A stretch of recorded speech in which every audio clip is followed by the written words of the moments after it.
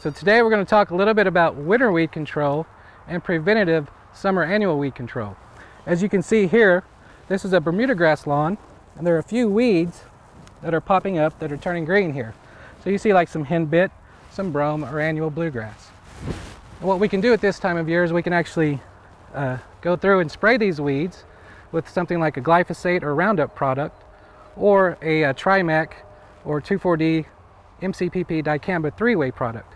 So the Roundup will kill any grassy weeds that you see out here, while the Trimac or 3-way product will kill the broadleaf weeds.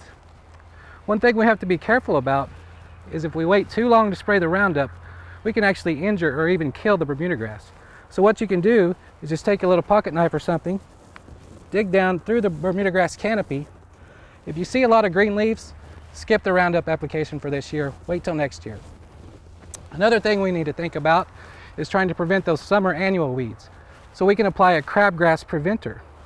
So you want to look for products like a Surfland, a pendimethalin, a prodiamine. Maybe you'll see names like Barricade or Dimension or a Scott's crabgrass preventer. And so what we can do at this time of year, we can apply those and it'll prevent any summer weeds from germinating.